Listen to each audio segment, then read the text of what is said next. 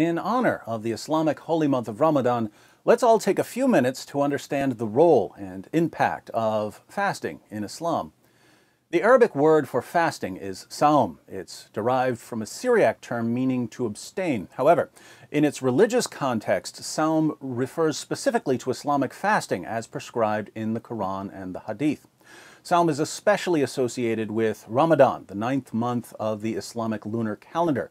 Muslims who are not exempt for some reason are required to abstain from food, beverages, and sexual intercourse from dawn to sunset for the entire month. Fasting during Ramadan is one of the 5 pillars of Islam. If all of this sounds innocent, it's not. Ramadan is killing Muslims, not only spiritually, but also physically. CNN reports, though the month-long season is associated with deprivation, overeating is common practice once the sun goes down. In many hospitals in the Gulf states of the Middle East, the holiday means a sharp rise in inpatients. Among the causes of this rise in inpatients are heat stress due to dehydration, an increase in traffic accidents, and noncompliance with medications due to disturbed eating and sleeping habits. Crime rates also increase in many areas during Ramadan. Ammon News declares, in addition to fights, negative phenomena increase during the month of Ramadan, including traffic accidents, home robberies, purse snatching in public, and begging, according to security sources. The Social Defense Department at the Ministry of Social Development arrested 26 beggars during the first week of Ramadan.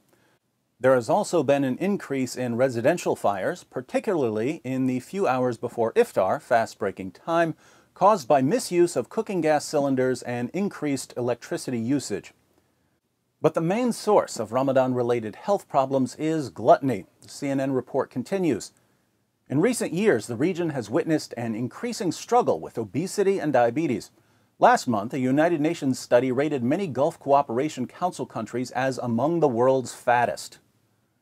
Why the increase in obesity? Paradoxically, Muslims tend to eat far more when they're fasting than when they're not fasting. You see, Ramadan isn't simply not eating. It's gorging yourself before sunrise, taking a break while the sun's out, and gorging yourself again at sundown, a diet recommended by no doctor ever. Let's look at some numbers from a Muslim country.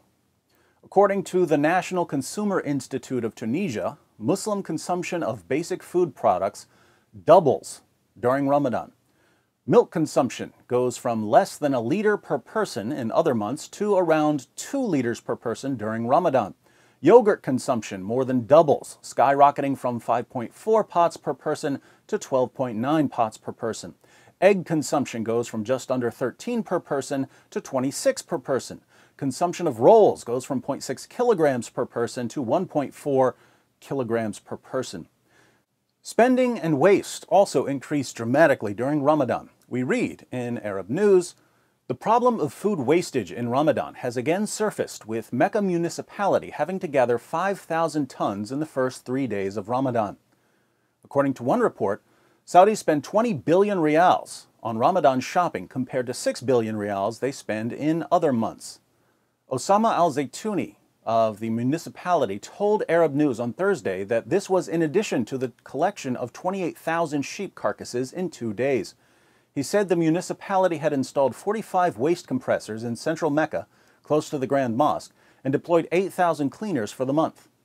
At the beginning of Ramadan, the Ministry of Commerce and Industry expressed concern that 45% of the waste in Ramadan consists of food. It also revealed that 80% of the food prepared is unhealthy. So why do Muslims eat more and spend more and waste more when they're fasting than when they're not fasting? Why put a mask of piety on gluttony and excess? The answer, I think, lies at the very heart of Islam. Islam doesn't teach people to control their desires. Islam encourages people, the men at least, to carry their desires to a perverse extreme, but only allows them to satisfy these desires within an Islamic framework, thus trapping people with their own desires and using them in the service of the religion. For instance, if a non-Muslim man goes clubbing regularly and has sex with 100 different women, Islam will condemn him as a fornicator. But if this same man converts to Islam and joins the jihad movement, he can marry 4 women and take home sex slaves after every battle and be perfectly righteous before Allah even if he has sex with 100 different women. Notice, same desire in both cases, sex with lots of women, but one is acceptable and the other is unacceptable, based on whether it's advantageous to Islam. Likewise, if a psychopath goes on a killing spree, brutally murdering men, women, and children, he's surely going to hell, according to Islam. Unless, of course, he's killing men, women, and children in a terrorist attack for the sake of Allah, in which case his violent massacre will earn him a one-way ticket to paradise. The psychopath wants to kill either way, but Islam provides the framework for pleasing Allah while satisfying the desire. According to Muslim sources, the tribes of Mecca were violent, lascivious, and gluttonous. Muhammad didn't change their behavior when he forced them to convert to Islam. He made their desires even more extreme and presented them with only one way to satisfy them. And when you can take the lowest, most animalistic part of people and convince them that it's the best part of them and that they're serving God by killing and raping and shoveling food into their mouths, you've just made yourself an army. Hence the rapid spread of Islam. Should we be surprised that Ramadan is a month-long series of gluttonous feasts that Muslims call fasting and view as one of their highest religious duties? Not at all. When Muhammad, your prophet, you don't have someone who can give sight to the blind or raise the dead. You only get one miracle. Behavior that's normally regarded as selfish or harmful is miraculously transformed into the will of God.